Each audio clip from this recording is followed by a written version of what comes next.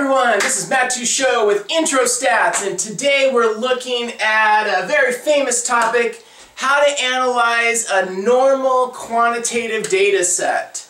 So let's get right to it. So just to review a little bit, we've talked about that there's two types of data, categorical data and quantitative data. We said quantitative data is numerical measurement data, so it's numbers usually that are measuring something. Usually has units and averages are involved. So whenever you're dealing with a quantitative data set, there's always a few kind of key things that go with a quantitative data set.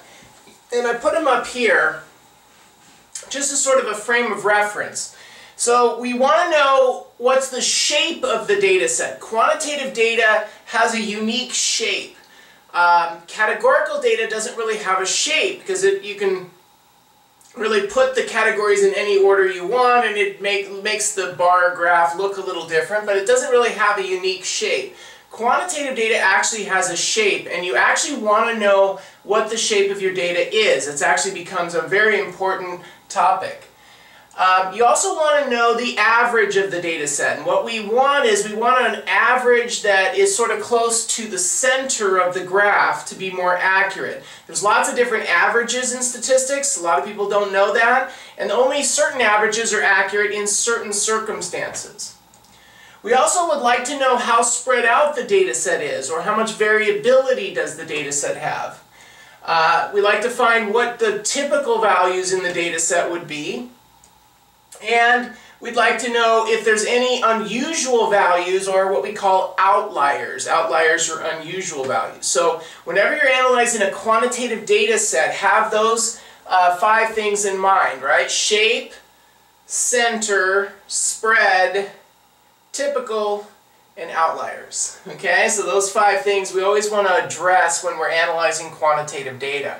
But today is really about something called normal data. Normal is one of the most famous shapes in quantitative data, so we're going to look at that. So I always like to give an example with context so you can kind of have an idea.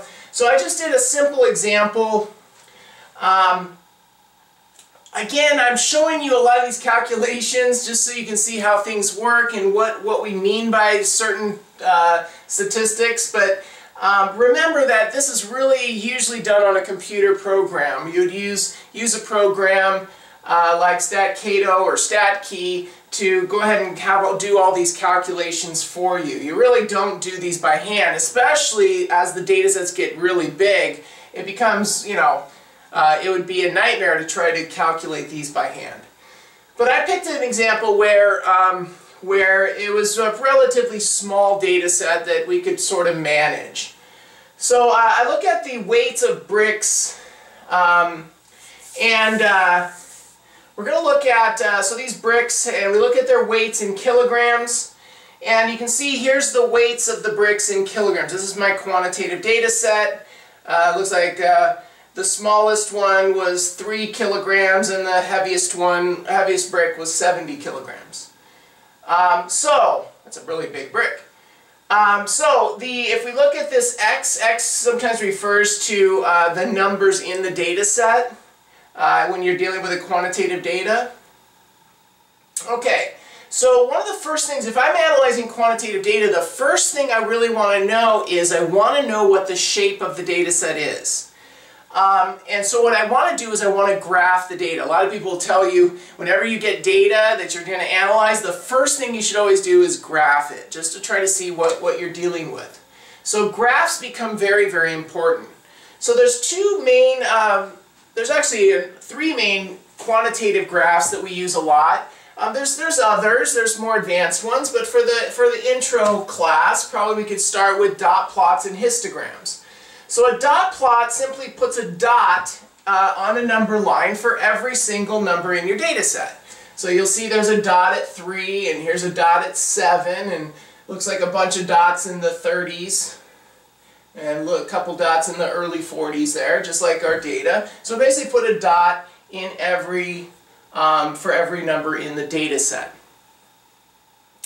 Now, this can become a big mess. So if you're talking about, like, 2,000 dots or something, just dots everywhere, it becomes kind of a mess, and it's kind of sometimes hard to figure out what the shape is from dot plots. Though this one I think we could figure out pretty good, but sometimes the dot plots can get really, really messy. Another graph that the computer can calculate for you that's actually a much easier graph to deal with shape is what we call a histogram. So think of this as a bar graph that's used for quantitative data. So be careful when you see, I think we mentioned this in the categorical data with software video, that a bar chart is a bar graph for categorical data. A histogram is actually a bar graph that's specially designed for quantitative data. So the way you want to think about a histogram is it's connected to the dot plot. It's just counting how many dots are in certain areas of the graph. So I can kind of see here, I broke this up into sort of 3 sections, 3 bins as some stat books would call it, or sometimes in stat programs you'll see them say 3 buckets or 3 bars. It's just how many bars you want. The smaller the data set, the less bars you want. So you don't want a data set, this data set only had 12 numbers. I don't want 12 bars because that's not really going to help me see the shape. I want less bars. So usually my golden rule is if you got a small data set, I usually use 3 bars or 3 bins. That works pretty well for trying to figure out what the shape might be. So if we look at this, it counted that there was actually 10 dots in this section of the graph. You can kind of see there's the 10 dots right there. And then there's 1 dot in this section and 1 dot in that section. You can see the 2 dots right up here. So it's just counting how many dots are in each section. And if you see this, you can see that the histogram has a very unique shape. It has the highest bar in the middle, and the right and left tails are about symmetric. In other words, it kind of has about, as it gets away from the middle, you have less and less dots. And that's sort of what we mean by normal, or normally distributed. So this is the shape of what we call a normal data set. And kind of think of it this way. If I kind of made a smooth curve over it, you can kind of see that. It kind of looks like an upside down or a right side up bell, right? You know, if you've ever gone to Philadelphia and saw the Liberty Bell, that's what it looks like. Right? It looks like a bell. So sometimes people refer to normal as bell-shaped. So bell-shaped. And from the dot plot, you can actually kind of see that same shape. If I kind of went, I got more dots in the middle, and as I get away from the middle, I have less and less dots. It has that sort of bell shape to it. Now, this is normal data there is some more advanced kinds of graphs that measure just how perfectly normal is it, how much does it match up with a perfectly normal curve. But for now, we're just trying to see if the data is sort of in the ballpark of normal. And usually that would happen if your highest bar, if you're in 3 bins, your highest bar should be in the middle. Okay? So that's sort of, and you have most of your dots are sort of in the middle. As you get away from the middle, you have less dots. We refer to that as normal data or bell-shaped. So sometimes you'll hear people say bell-shaped, but in stats, we usually don't say bell-shaped, we say normal or normally distributed. That's the shape. Okay, so this data has sort of an almost normal shape. That's really important because the shape determines what statistics are actually accurate and what statistics are not accurate. Okay, that's why you always find the shape first. So once you find the shape, then you'll know which statistics are actually accurate. Now for the normal data, the statistic that's accurate for the average or center is the mean. The mean average. This is the most common average. This is the one that most people know about. When you ask people, take your average, they're usually going to add up the numbers and divide by how many numbers were in the data set. It is the most common average. but it's actually only accurate when the data has this shape.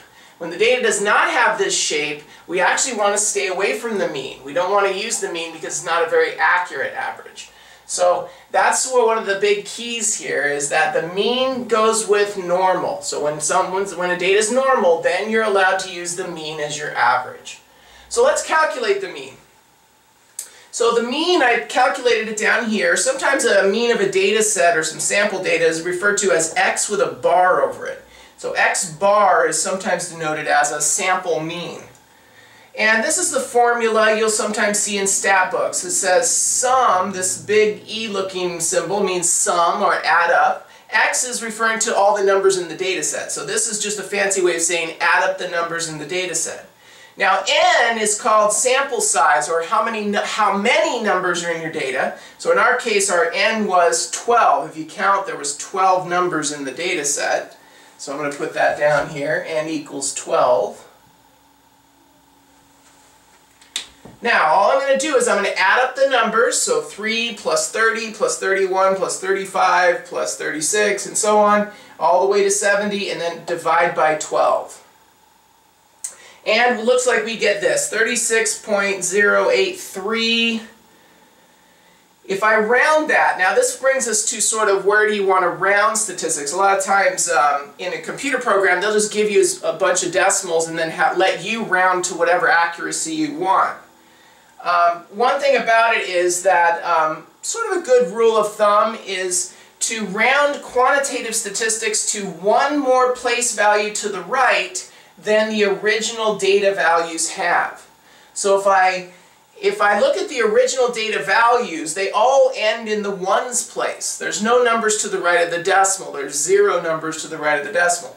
So what you do is you go one more place value to the right than your original data. So since these numbers have 0 numbers to the right of the decimal, my statistic I calculate from this data would probably be rounded to having 1 number to the right of the decimal. In other words, one more place value than the original data has. If my original data had 2 numbers to the right of the decimal, then I would round my mean to the 3rd number to the right of the decimal. Does that make sense? So one more place value than the original data. So I'd